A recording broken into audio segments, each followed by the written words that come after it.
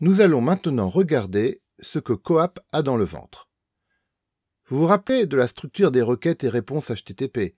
La requête commence par une ligne obligatoire avec la méthode get, post, put, delete, etc., suivie du chemin désignant la ressource sur le serveur et la version du protocole. Après, on peut trouver des options qui sont composées d'un mot-clé, de points, là où les valeurs. S'il y a des données, par exemple dans le cas d'un post ou d'un put, elles sont séparées de l'entête par une ligne vide. La réponse a à peu près le même format. La ligne obligatoire contient la version du protocole, un code sur 3 chiffres donnant le statut de la réponse, suivi d'une transcription pour les humains. Le premier chiffre du code donne sa nature. 1 pour information, 2 réponses positives, 3 redirections, 4 erreurs du côté client, 5 erreurs du côté serveur. On trouve ensuite les informations optionnelles, puis les données après une ligne blanche.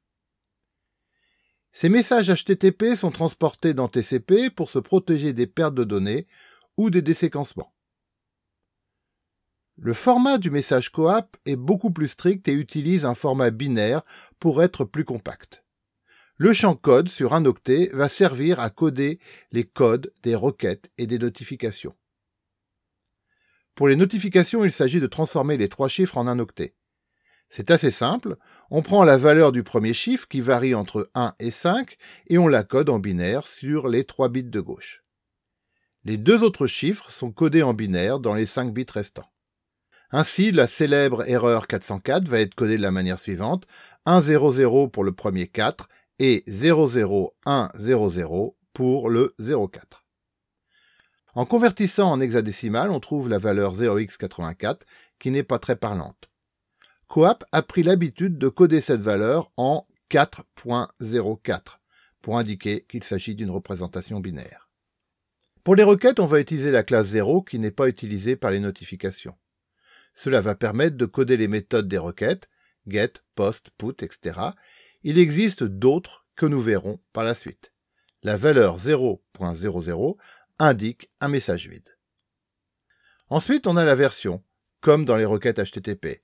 Elle se retrouve dans CoAP dans les 2 premiers bits et sa valeur est toujours 0.1.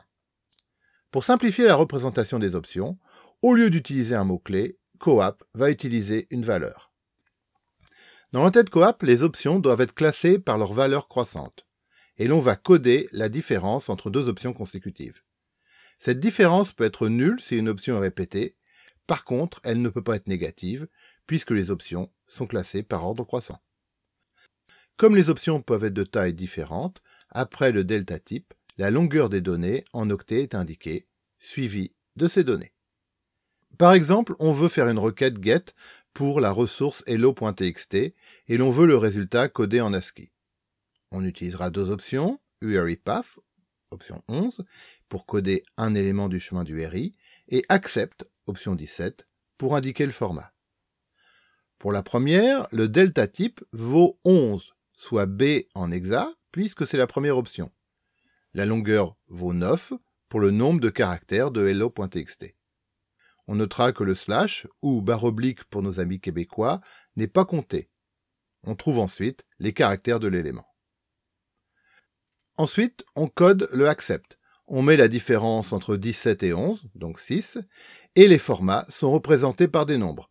Un texte en ASCII a comme valeur 0. On met donc une longueur de 1, suivie d'un octet à 0. Pour get, le message se termine là. Si on avait fait un post à la place, la deuxième option aurait été content format à la place de accept. Le delta type est donc changé à 1, puisque l'option content format vaut 12.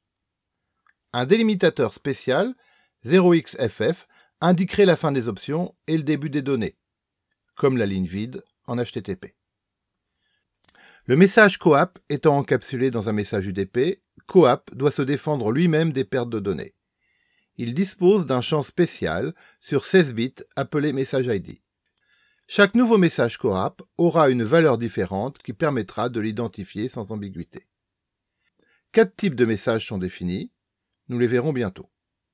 Finalement, pour remplacer le concept de connexion TCP, pour permettre d'avoir plusieurs transactions à la suite, CoAP introduit la notion de token qui se trouve entre l'entête principale et les options. Les tokens étant de taille variable, les 4 derniers bits non définis dans l'entête obligatoire indiquent cette longueur. Maintenant qu'on a vu le format des messages CoAP, nous allons pouvoir détailler ces fonctionnalités.